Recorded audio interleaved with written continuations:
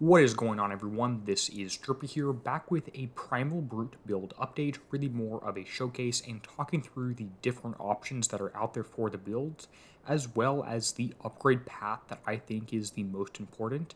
And I'll give you a hint, like on the thumbnail, it's not going to U3 first.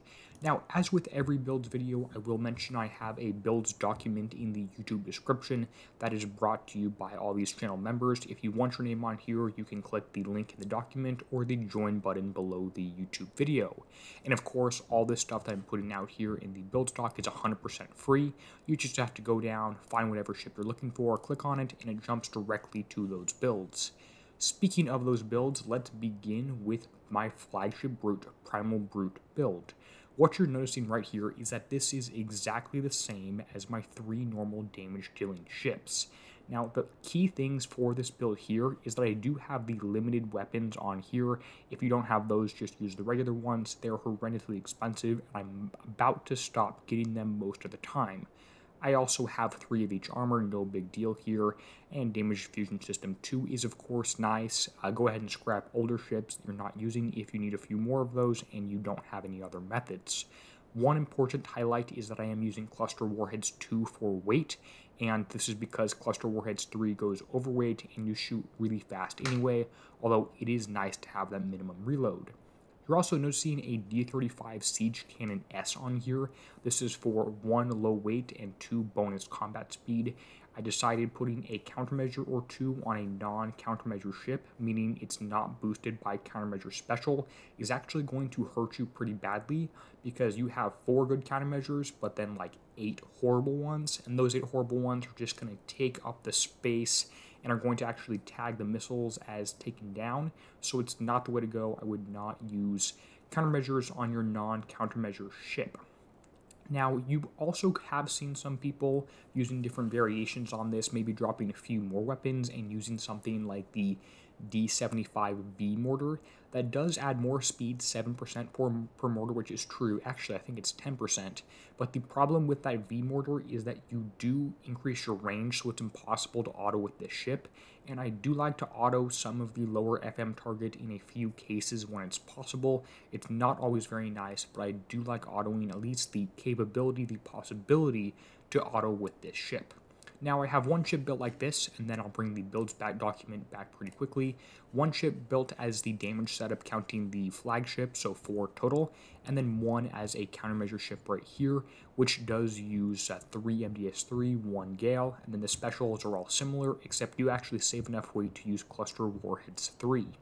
Now back to the game here, I do want to talk about upgrades very briefly and what I think is best. I do not think that the U3 upgrade is pretty much worth it at all. I think the U3 upgrade is really only good for the plus 40% explosive damage, and the rest is really like a cherry on top. It doesn't really matter. It's all boosting the built-in trauma mortar, which I think is a pretty bad tool in the game. You have to stop for in order for it to be effective. It can have some use, but it's really not great. I don't think that the trauma mortar is worth it or is worth driving to use that. It's a nice bonus, I'll take it for free over nothing else, but I would not spend the most upgrade time for, in my opinion, the worst bonus out there. The exception is if you have tokens, which of course do it. So what I'm recommending is bring the flagship up to U2 first, and then bring everything else up as you can. The first raid in the cycle, well, the one where you don't have the next ship, so the first time you're using whatever ship, skirmish, siege, assault, etc., is a great time to upgrade the flagship and brutes in general because you're not using it and you probably don't have anything else to build. Just make sure you have enough shipyard time free to use all your tokens, etc. Now, the only other thing I will mention about the Brute right here is that it does have 1 million more armor points. You can see it's at 3.6 million compared to the other regular ships, which are over here. And yes, I do have the nice new skin at 2.6 million. Some people are making the Brute a high evade ship because of the King Killer mechanics in the target. I don't think that's worth it, and you need to do some crazy builds to get it even close to being okay in terms of evade. I'm going to stick with the evade I'm at right here, which is actually fairly low at 60%, although so much stuff is splash, these ships are going to get hammered anyway, even if they had over 100% evade. So that is my brute build update, my little flagship video right here. I'm doing ships up to U2, one ship to U2, second ship to U2, third ship to U2. Don't wait at U1, don't bring something to U3 unless you have tokens or everything else is done, or both. With that said, I want to say thank you to all the folks whose names appear on screen now. All these people are helping make these videos possible. You want your name up there too, you can click the join button below the video. Anyways, and until next time, this is going to be Derpy signing out, helping you be a better pirate.